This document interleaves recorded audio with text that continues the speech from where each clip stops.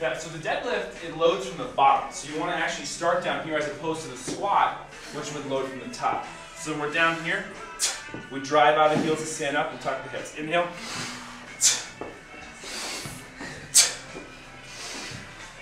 Really squeeze that inhale. Inhale. Exhale. Good. Yeah, just stand tall. This is simulate jumping. Okay. Yeah, halos? No, Hi, my name is Scott Strini with Fitness Together in Louisville, Colorado. We're actually taking a look at a kettlebell class we're doing for our small group training. We offer one-on-one training as well as small group training. Today, Amy came out with the camera. I'm just going to try out one of our kettlebell classes. We got about 7-8 women in there.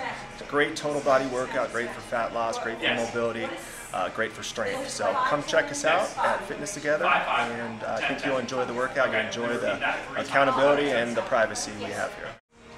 Alright, so we'll do 2 rounds.